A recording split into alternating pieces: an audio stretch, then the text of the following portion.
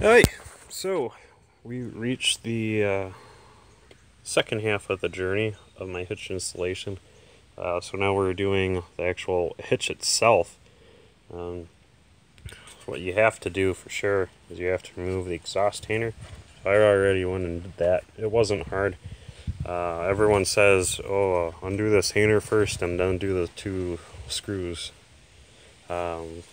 No, it's a lot easier just to undo the two screws that hold the hanger on, and then you can flop it down towards you on the ground, and then you can just work it out of this boot, and then this won't fall down on you because it's mounted in a few other places, and it's not going to twist and bop you in the face or anything.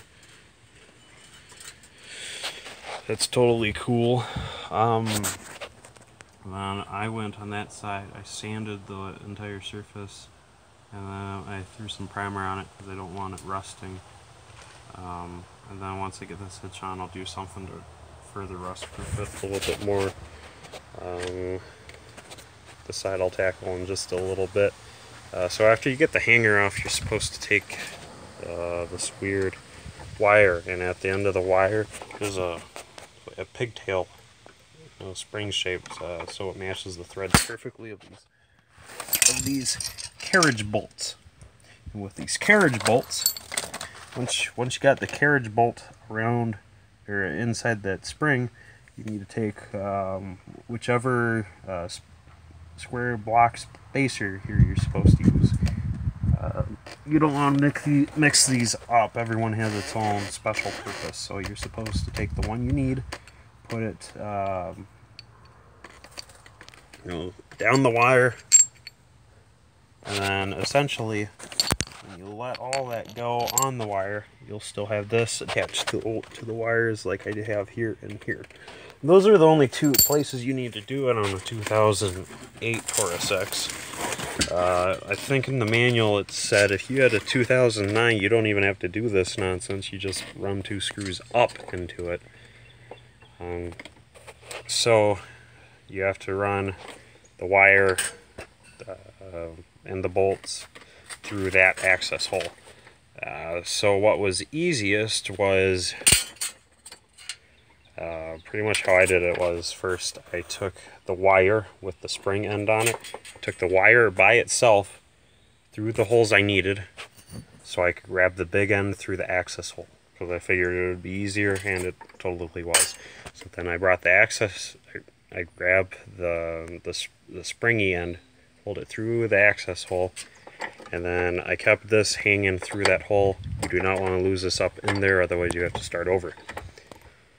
So once I got the springy end down here, that's when you attach your block and then your carriage bolt, and then you have to fight those in there one at a time. So with your block on the string, you have to work it through that hole, and then once your block is past that hole, you can take your carriage bolt and fight that through that hole, and then just gently pull on the string, and they'll both come together perfectly right through this hole. And then you need to leave the string on here until you're fully done assembling the hitch, because otherwise when you try putting the hitch up in there, you're going to push that bolt up through the hole, and it'll be gone for forever until you go back and redo it right. That's pretty much that for that side. Like I said, this is only on the driver's side. On the passenger side, they threaded some bolt holes for you, so you just run some screws up in there. But I think, again, in the manual, I think it said that 2009 models switched to threaded screw holes here too to make it easier for installation, but I don't know. You'd have to know which vehicle you have, and you'd have to read your manual carefully. So I'll pause the video, and then I'll see if I'm able to get the hitch in by my lonesome self. I already jacked up the car by my lonesome self, so yeah, try working the hitch up in there in just a jiffy, so we'll catch you back with that.